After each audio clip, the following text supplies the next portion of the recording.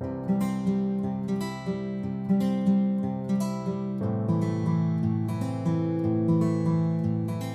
everyone. He's risen. He is risen indeed. I love Easter. It's just like such a happy time, right? And why not? Because Jesus was crucified, but then he's raised back to life. God put death to death. Like, where, O victory, where, O death, is your victory? Where, O death, is your sting? You know, there's hope, there's joy, there's everything to celebrate, right? And so there's a reason that on Easter, we even dress in our Easter clothes, right? Because we're just looking for opportunities to say, like, God, it's so beautiful. Maybe you were chasing your daughter around this morning, like, just put this dress on. Like, the kids are like, you're supposed to be happy, you know? That's what Easter's all about, right? Hopefully that wasn't the case for you, but it's our efforts to just try to say this is a time of happiness. One of the things that I love about this time of year, too, is like even the whole creation testifies to the resurrection, right? Like, the flowers are coming up, the birds are singing, the sun is a bit more intense. It's just a beautiful time. Like, the rocks cry out, like Jesus talks about, except for maybe this year, right? Because we got the snow falling down out there. And so, but I'm guessing that maybe for some of you, you can kind of relate to that. Like Jamie last week when she was praying, like it was snowing last week pretty good. And she said, I just feel like even the creation is kind of saying, sometimes when it feels like it should be warm out, it still feels like there's a season of cold. And maybe God's trying to do something in us through that. And I don't know, maybe you came here today thinking, this is Easter, right? It's supposed to be a happy day. But for me, it kind of feels a little bit more like Good Friday. It's supposed to be a warm day today, but it feels cold. It's snowy. We just had our Good Friday service this last Friday at First Baptist with the point and invitation. It was a wonderful service where we all gathered together and we worshiped together. But as wonderful as it is, it's a somber service too, because really what we're doing is we're focusing on everything surrounding the events leading up to Jesus' crucifixion. And one of the things that you can't ignore through all of those accounts, it's in Matthew, Mark, Luke, and John, is it's just filled with pain and suffering and sorrow and injustice and sadness and hopelessness and death. It's all over the pages there. And I think sometimes we tend to assume that God, he's like far off and he's distant and aloof and he's removed from the suffering of our world that we live in. But you know what? If we're talking about the God of Jesus Christ, that's impossible. Because we see in the crucifixion story just how much Jesus entered into it. God himself, Emmanuel, God with us, comes in the flesh to come and walk amongst us and take all of humanity's suffering upon himself too. He's very familiar with suffering. He's very familiar with pain. I think that's something, in some ways, in a weird way, we have to celebrate. I was looking this last week through the Good Friday story from Luke. That's what we went through at First Baptist. Luke's chapter 22 and 23. And I just made a list of all of the things that Jesus had to endure just in those two chapters just from Luke. You could look at the other Gospels as well. I'm going to read some of that stuff. But I want us to be reflecting. I want us to try to empathize with Jesus. Try to put yourself in his shoes when you think about all that he went through in that short period of time. The religious people, the ones that speak for God, for the people, are plotting to kill you. You're an outsider to the system, to the insiders. He was betrayed by Judas, one of his close 12 inner disciples, right? The one that he's supposed to be able to trust in the midst of all of this. To be handed over to be killed by his friend.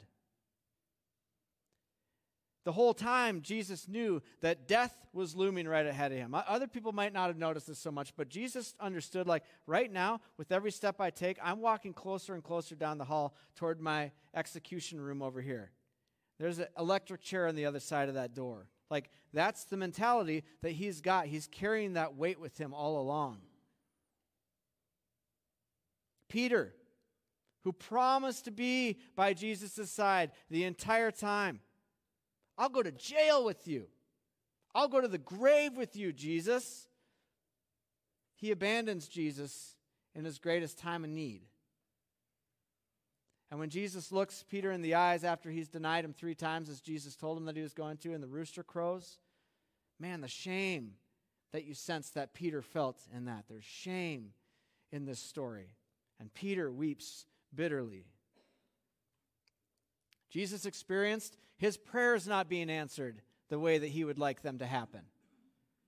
Like, God, can you take this suffering away from me? I don't want to have to go to the cross. There's got to be another way, right? But not my will be done. Your will be done. He's agonized in his spirit because of what he's about to endure. So much so that his blood, like his sweat's like drops of blood. Like the level of anxiety that you must be going through in order to do that. And then during that time when Jesus tells his disciples to be praying, they're sleeping, right? Like, where's the support system in all of that? And after spending 3 years, day in and day out with these disciples of him, and just like focusing in on them, teaching them about the kingdom of heaven, pouring his heart out to them, saying that this is what God wants for us, this is what you were made for, this is what you were created for. Love your enemies. Pray for those who persecute you. When someone strikes you on the right cheek, turn the other also. All of this stuff, like this is how we're going to conquer the world. And then they have an opportunity to live this out when the guards come to arrest Jesus. And what happens? They lash out in violence. And I don't know how Jesus felt there, but if it was me, I would have been like, geez. Like, I poured my heart onto these guys, and now, like, I'm at the end, and they still don't get it. Like, did I run this race and labor in vain? What Paul talked about in Philippians. He was falsely accused and arrested. He was mocked. He was beaten. He was insulted. He was humiliated. He was spat upon. He was given an unfair trial.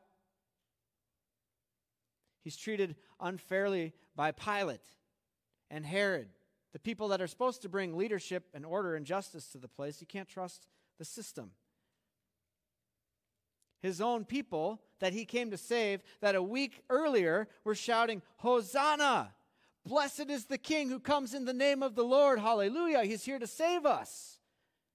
Now they're shouting, crucify him. They want him dead.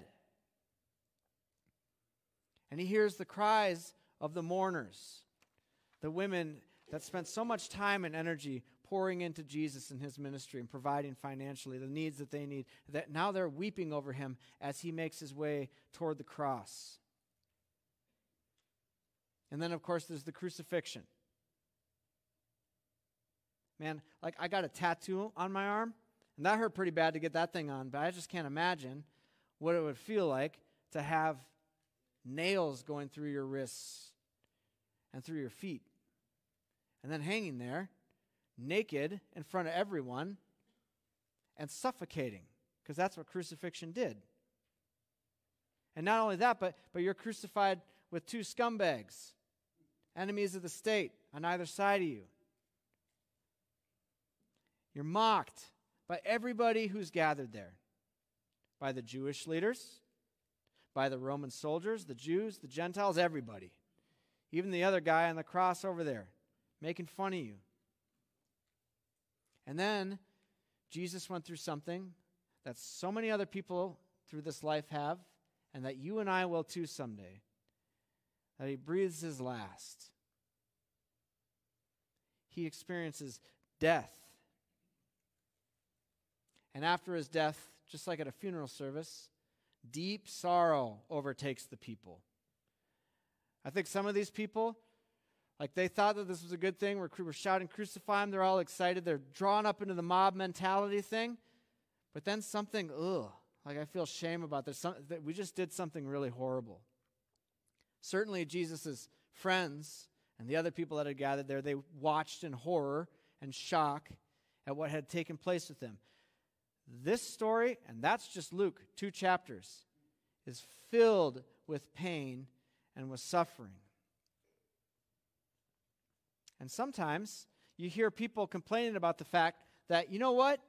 Like, if God is truly a loving God, why does he allow suffering to happen in the world? Like, because I'm suffering, or a loved one of mine is suffering. And if he was really good, like you say that he is, he wouldn't allow this kind of stuff to happen. And so they protest, and they shake their fists at him. And you know what? That's okay. It's appropriate to do that. Our scriptures are full of stories of people doing this very thing. People of faith. Even our Psalms give us permission to do this. They give us language to shout at God. And even Jesus took advantage of that on the cross. Psalm 22, my God, why have you forsaken me? Jesus experienced a feeling of God forsakenness, like that he's been abandoned by God on the cross. So that's appropriate. But I also want us to understand this. We can't accuse God of not being involved in our suffering, because he came and he took it upon himself. He's experienced suffering that I hope none of you ever have to experience in his own body. He enters into the darkest places of the human condition and takes on our real life encounters with our deepest fears and sorrows. He's truly with us, and he stands in solidarity with us, not only in the good times, but especially in our times of pain as well. And you know, this is something that I personally needed to be reminded of this last week, because I was reflecting on it.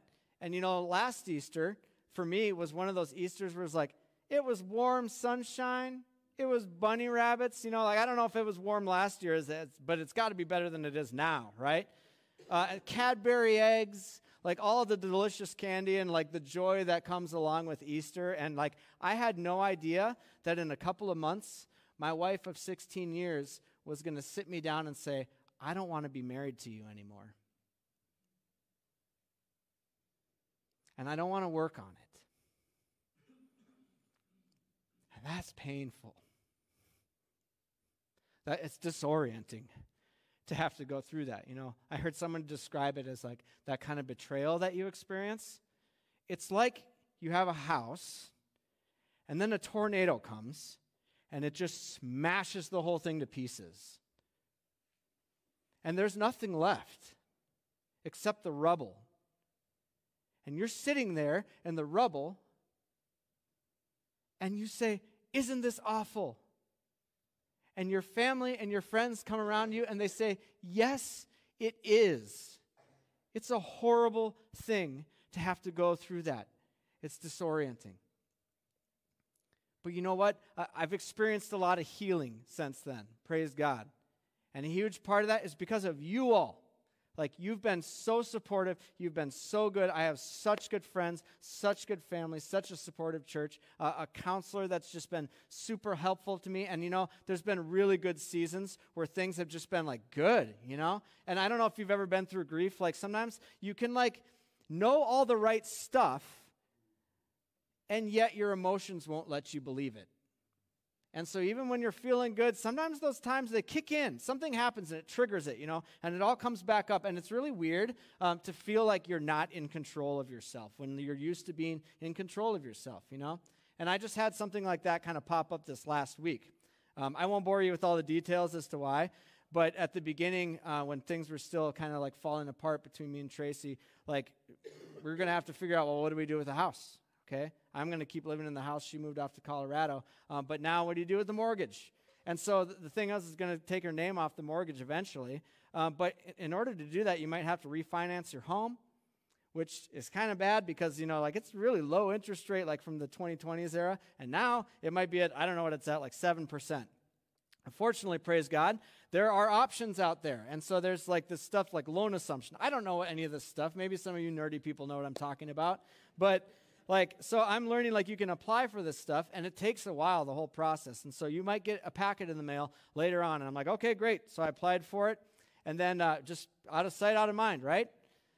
And now it's Holy Week, and I'm all excited to, like, hey, we get to, like, think about, like, one of the most sacred times in our faith. And guess what comes in the mail? That packet of stuff. Which isn't that big a deal because they could just like set it aside and say, I'll get to it later. Except it says in the print right there at the front page, this needs to be returned in 10 days. And 5 days have already been used up in the mail, right? So I'm like frantically thinking, okay, well, like I don't have a choice. I got to like figure this out this week, you know? So the beginning of the week is just like, you got to get your W-2s over here, and then you got to get your tax return stuff from other years over here, and then you have to try to figure out how the blessed printer up there works, the scanner or whatever it is, so that you can email the stuff to an email address that you don't even know what it's supposed to be, and you're playing phone tag with people, and it's just like stressful trying to get all that stuff done and saying, I'm not even sure if this is going to work out, right? You're freaking out. And I found myself, honestly, in my fleshliness, just feeling resentful. It's like, I don't even want to be thinking about this right now. I didn't ask for any of this in the first place. And you know, it served as like a tangible reminder, too, of a shattered relationship that you don't want to be thinking about, and yet there it is. And I don't know about you, like when you've ever been in that fog, like sometimes like your motivation level just goes, and I was kind of feeling that this week. And so when you're feeling like that, how do you write a message on a happy Easter sermon, right? For a Sunday. And so, but you got to. So I sat down with the text and I started reading through it, and I was reading through the Good Friday stuff because we were preparing for the Good Friday service as well. And I found through that process that I was being deeply comforted by Jesus. Because Jesus understands. He's been through it. He gets us. Jesus understands betrayal that I'll never understand. I've never had a best friend abandon me and say, hey, I'm going to hand you over so that you can be falsely accused and executed. I hope none of us ever experienced that. Jesus understands abandonment. When Peter made promises to Jesus, I'll be there with you forever, even in death, in sickness and in health, till death do us part. And then what happens? At the time you need them the most, they're gone. You don't get to lean on them anymore. Jesus understood that. And so to hear that was just like, oh, thank you, God. Like, we're not alone in this.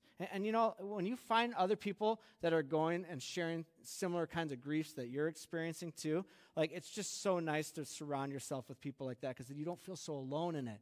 But you know what? You especially don't feel alone when you realize that Jesus is with you, the creator of the universe. Now, you know what? You might be thinking, whoo, this is awkward. He's talking about all this serious, intimate stuff up there, and this is supposed to be a happy day, right? And I'm not sharing this for a pity party. I'm not sharing it for like a therapy session or anything like that. I just share it because if I, as a pastor, deal with this stuff, that probably means there's a bunch of people in this room that are dealing with some kind of trauma. Like, it's Easter, but it kind of feels more like Good Friday. Like, in my mind, I know that this is a happy day, but in my heart and my emotions, it feels more like cold and snowy right now. But I hope that that's what we see, too, that Jesus understands. Maybe you're experiencing brokenness in a relationship.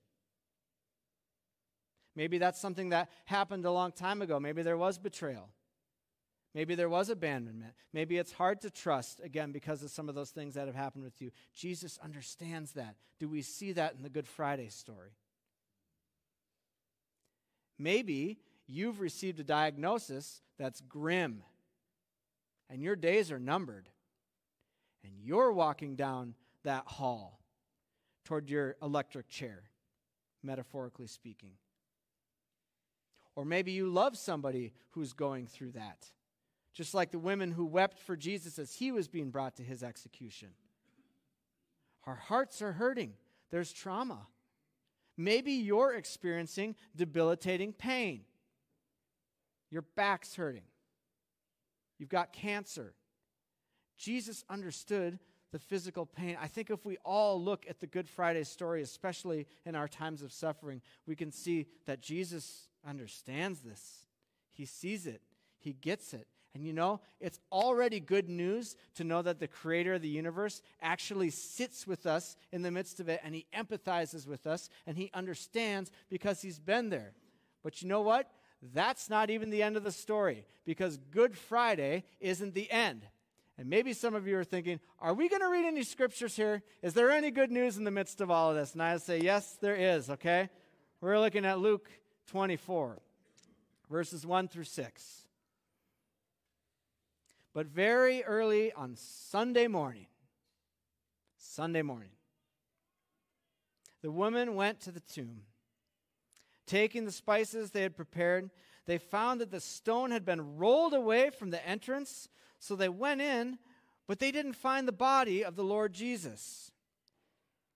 As they stood there, puzzled, two men suddenly appeared to them, clothed in dazzling robes. The women were terrified, and they bowed with their faces to the ground.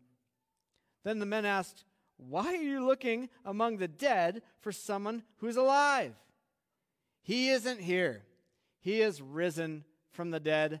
Hallelujah. You know, like as hard as this year has been for me personally, and that the pain is real, the suffering is real, the disorientation, all that stuff that comes along with that kind of grief and loss, it's real. Here's the thing, and I don't say this to be cheesy. I don't say this because I'm a pastor and I'm supposed to say this stuff. Like, I really mean it. Like, I have never felt hopeless through this whole process.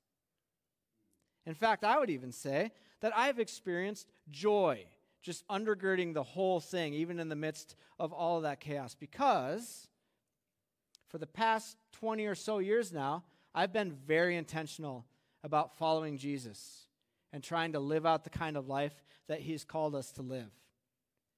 And you know what Jesus said when you do that? It's like you build your house on a rock. And the storms of this life are going to come, and they're going to beat against that house. They're going to rip the shingles off. They're going to tear the siding off of it. It's going to hurt. But you know what? That house is going to keep standing because you've built your life on something that's not going to be taken away. Marriages are good. Families are good. Our jobs are good. All of these things in this life that we find so much security and peace and identity in, there's many good things. But you know what? There's no guarantees. Stuff happens. And when you build your life on that stuff that can be taken away, the whole thing comes crashing down. But when you build your life on a solid rock, a relationship with somebody that when they say, "Never will I leave you, never will I forsake you, I will be there with you to the end of the age," and he means it. And he goes to death for you. You know what that builds? Trust, security, confidence, hope, joy. And it's something that not even death can take away. That's what we need, friends. And my hope for all of us is that we understand this deep in our bones. That we worship a God who comes and he's with us in our suffering. He understands us. He gets us. He walks with us. And you know what Jesus said? If we're following him, you are going to go to a cross because that's where he goes. But our story doesn't end with an electric chair. It ends with us leaving the grave with him. And that's the promise that we have. Do we believe it, friends? I'm telling you, it changes everything to have your life built on that. Like the craziest snowstorms can be happening outside, whatever's happening in your life, and it can't take away our joy. It can't take away our hope. Not even death can stop it. And you know, sometimes artists do a better job of communicating this than you can try to put it into words, but sometimes we need music. Sometimes we need lyrics to memorize. And somebody showed me this song this last week, and I was just like, that's exactly right. That's what we all need to be thinking. That's what we all need to be hearing. So this is a Zach Williams song. If you're watching online, We're going to have to mute it, but you can just look up Zach Williams. Sunday's Comin is the song. And I'm just going to invite you, let these words be your prayer, okay? And maybe you are having a great season in your life where it is Easter bunnies and it's happy stuff and pastel colors and Cadbury eggs. That's great, okay? But maybe this is your prayer for somebody else that you know who's going through it too. So please allow these words to be your prayer. We'll go ahead and roll that video. I just love that chorus where it's like, your Sunday's coming, and then there's all these categories in there, fill in the blank. You got a diagnosis that you're not happy about. Your Sunday's coming, your relationship is falling apart. Your Sunday's come. It's hard to believe. It's hard to feel that when you're in the midst of it. But you know what? This is the promise of the resurrection, friends. It might feel like Friday, but your Sunday is coming. Indeed, it's already come. Jesus is already risen from the dead. The grave is empty. He's no longer here. He is risen. And that's the promise not just for Jesus, for us all in our hopeless, pain-filled stories. And that's the joy of the resurrection, friends. Let us follow Jesus out of the tomb and into the newness and the fullness of life. Amen?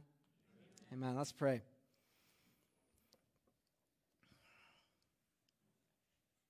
God, thank you for the resurrection. If it weren't for that, Good Friday wouldn't be good. It would be Failure Friday. It would be Flop Friday. It would be embarrassing. We'd forget about it. But you don't forget about it when somebody's risen from the grave. And there's just so many implications tied into all of that, Lord, for the whole creation, for your cosmos, for the future, for eternity, for your kingdom, but also for each and every single one of our tender hearts in our real situations and our real circumstances, that everything around us says to us it's hopeless. You might as well give up, forget about it. You might as well just start drowning yourself in alcohol. You might as well start doing whatever, Lord, that we do in order to move forward. But Jesus, you have a better way. You have overcome the grave, and you've made way to newness of life. And so, Lord, if anybody here feels like their house has just been shattered by the storm, and they're sitting there in the rubble of it wondering what's going to happen, it's okay for them to be there for a while. But, Lord, I hope that they can come to see that you're building them a new home. You're building them a new place, and it's in you. And it's one that can't be toppled, and it's one that can't be shaken, Lord, because you are there, and you're that firm foundation.